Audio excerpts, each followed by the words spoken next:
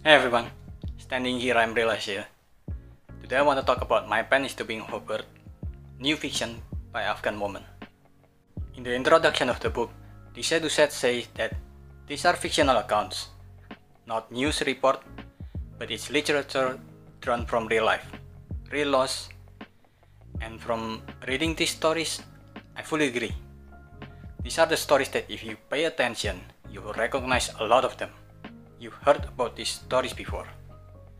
This book was a long project that took 2 years and many people to complete.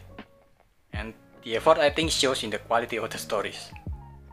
A lot of these short stories show the making of a great writer, even if they're translated from other languages like Dari and Pashtun.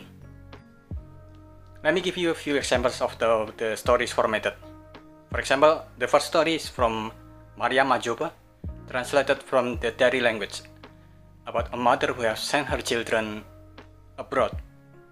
She feels lonely, but at the same time, she's also glad that her children are away from all the horrible local news that she's currently reading, and she has to face on a daily basis. Then the second story comes from Fresagani, translated from the Pashto language.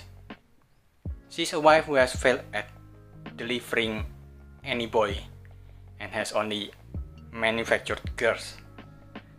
Abused by her in-laws in her home and having to accept it to tradition, having to respect the husband's family at all times.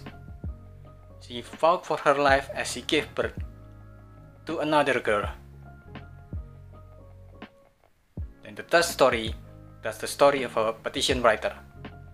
A man who opened a stall on the street that will fill any form for the illiterate at his area. A mother came ask him to fill a form that will help her daughter from being forcibly married. Then a story about a woman who got fired from rejecting her boss' advances, and the two other women who defended her also got fired from their job. And there are more of these stories. In total there are 18 stories. You can tell that Afghanistan, just like almost every country, is not a monolith. These people either spoke different languages or speak the same language differently. They have different background life, culture even.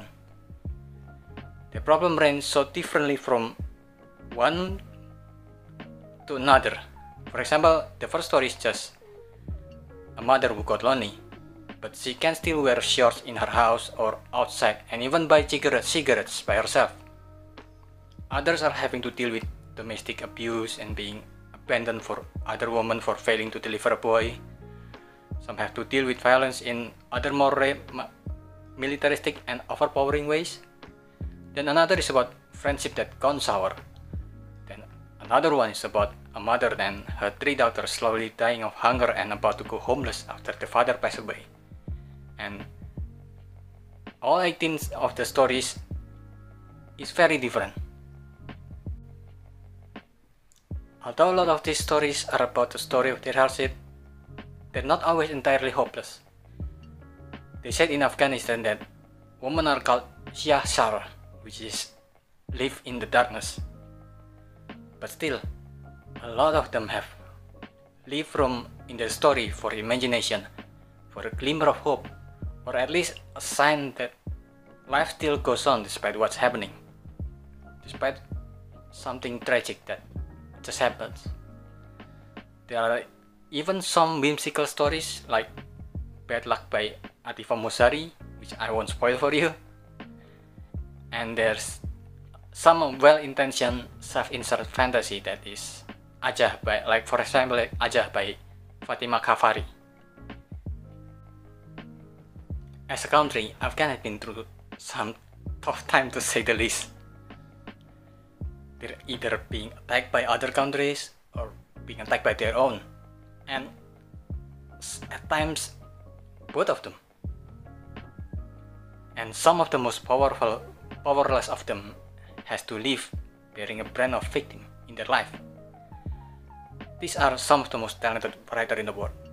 These are their tragedy, these are their struggle, these are their courage, these are their strength, these are their wishes, hopes, and dreams. Their pride for their own country and people, and belief that we will eventually get better. My country was the same as I had left, destroyed but beautiful, with helpless and poor people, but my own people, and the most beautiful thing was my pillow. Stories like this are stories that I really want to highlight and I really want more people to read. These are their stories. Hear them. That's about it.